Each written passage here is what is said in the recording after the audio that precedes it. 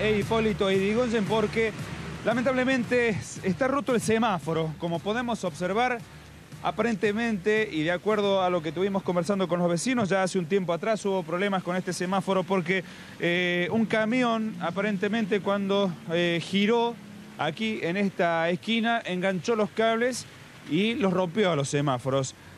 Aparentemente sucedió lo mismo en el día de hoy, una mañana complicada con lluvia. La gente que viene por Hipólito Yrigoyen no se percata si está en verde o en rojo el semáforo, y esto representa un verdadero peligro para la gente que está circulando por este sector de la ciudad. Es por eso que hacemos el llamado, teléfono para la gente de electromecánica de la Municipalidad Capital, para que se llegue de manera urgente y vea de darle una solución a este tema, porque como decimos, la gente no sabe si está en verde o en rojo, está por ahí adivinando si ya se habilitó o no el semáforo del otro sector para que pueda circular. Recién veíamos que pasaba la gente directamente sin saber si estaba en verde o en rojo y lo hacía con rojo. Ahí está habilitado.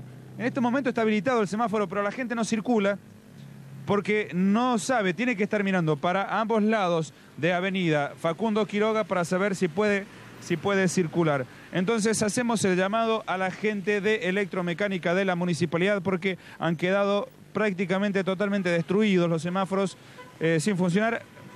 La gente toca bocina, como podemos observar, para decirle a la gente que de este lado está en verde, pero claro, ellos no pueden ver absolutamente nada si está en rojo o en verde. Entonces, por favor, de manera urgente que se haga presente la gente de la municipalidad de aquí para darle alguna solución a este tema. Una mañana complicada para estar trabajando seguramente con electricidad, pero de alguna u otra forma habría que ver de solucionar este tema. Y como para ir